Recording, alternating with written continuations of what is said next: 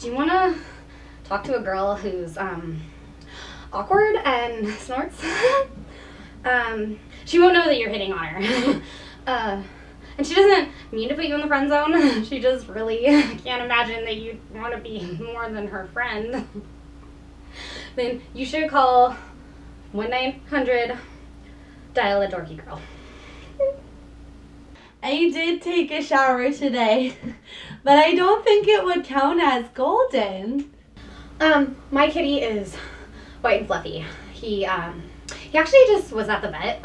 He was not feeling good. He had a lot of hairballs.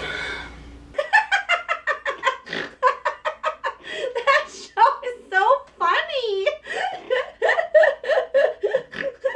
Call now, and you can say whatever nasty thing you want, and she won't even get it.